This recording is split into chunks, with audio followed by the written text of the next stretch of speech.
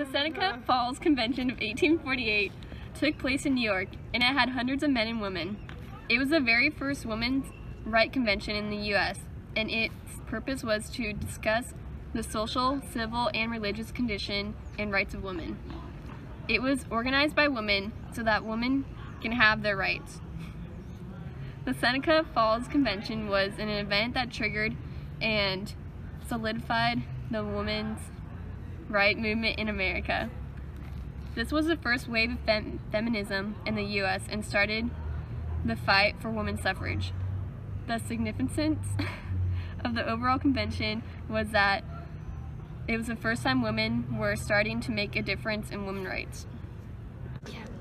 NAWSA stands for National American Women's Suffrage Association. It was a congressional committee in Washington, D.C. It was created by Alice Paul. She was a well-educated Quaker woman working and studying in England in 1907. She became interested in the issues of women's suffrage. Her tactics were seen as too extreme for NAWSA's leadership, and the Congressional Union split from NAWSA in 1914. A few other people who were key members were Emily Pankhurst and her daughters, who were causing controversy throughout England with their militant tactics to secure the vote for women.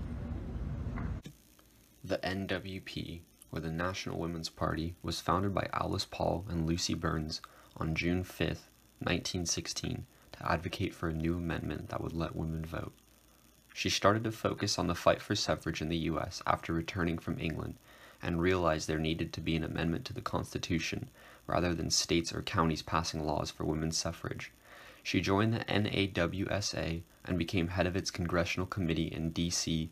and formed a larger organization, the Congressional Union for Women's Suffrage, in 1913.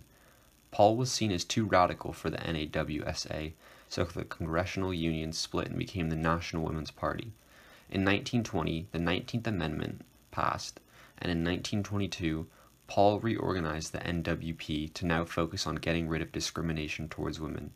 Her final legacy is her proposed amendment that would end all discrimination towards women and would end all legal distinctions between men and women in divorces, employment, etc., but it has never been passed. The first woman to be elected to Congress was Jeannette Rankin. She was the first congresswoman, and she helped to pass the 19th Amendment. She successfully fought for suffrage in Washington State and Montana, where she was infamous for her social activism. She was then elected to the House of Reps and then Congress. She started as a biology major and taught, but she decided to pursue other things, and found a calling to be an activist for women's suffrage. Her brother, who was politically well-connected, and her reputation for being a suffragist, helped her run for the House of Representatives, where she was eventually elected in 1916, which was miraculous at the time, considering that women could not even vote. When the U.S. went into World War I, the American women were forced to change roles and take over the jobs of the men to keep the country running. This showed that the women were able to handle themselves and were a useful part of society.